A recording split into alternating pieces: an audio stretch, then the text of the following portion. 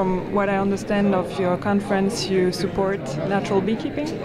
So our teacher, the guy who's training the people, Olivier Dupré, asked me to ask you a question. It's what do you think of the Warré hive? Because that's the main hive we use, because we think it's very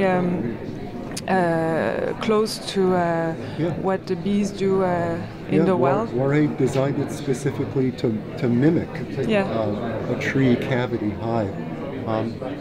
The only thing I would say is you could maybe improve the insulation, increase the insulation of those hives. We have an eco floor with solid wood on the bottom, always one Warré element.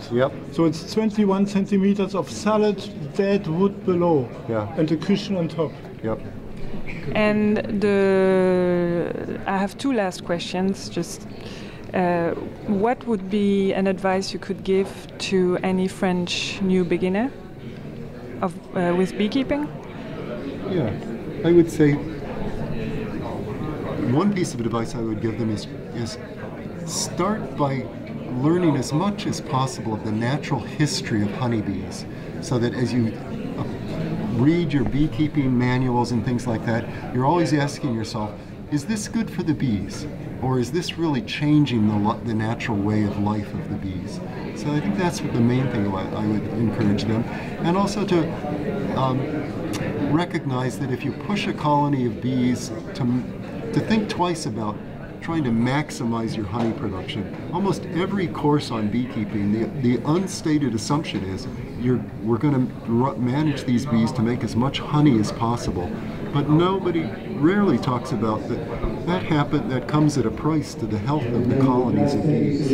It's a lot like dairy cows. They've been pushed so far for production, but they're not very healthy. My last question, you said that you're going to have books that are going to be translated in French, is that right? Yes, there is one book, Honeybee Democracy, has been translated into French, and I think it's La démocratie des abeilles, de l'abeille.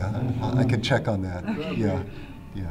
Thank you. Thank you very much. Bye-bye. Bye-bye. You're welcome. My pleasure.